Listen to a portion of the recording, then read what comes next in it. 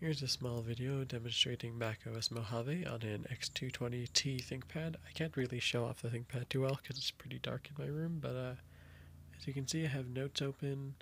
There's a little bar there. If I go into About This Mac, it will show macOS Mojave. This isn't just a weird reskin of Linux or anything like that. I'll go into my NeoFetch and show you.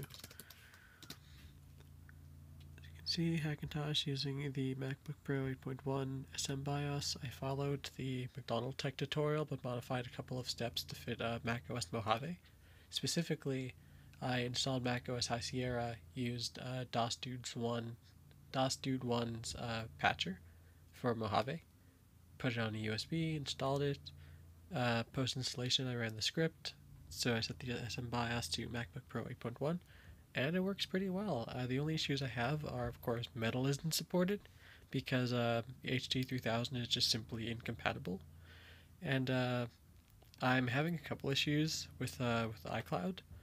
I can, in theory, sign in with an iCloud that I already have, but I don't have cell phone service right now, so I can't actually get the code to my iCloud.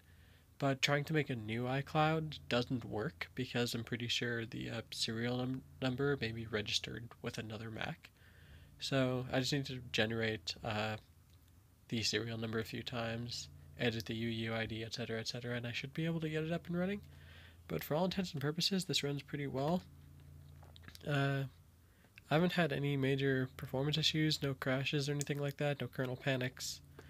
Everything's just pretty smooth. Oh, and before I end this, pen support does work, pressure support does not. So I have my handy little pen here.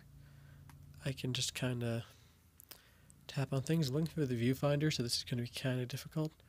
But yeah, I can like minimize apps, drag things around. I don't have an app installed for drawing, I'm pretty sure. I'll check if I've Krita. I don't think I have Krita on this install.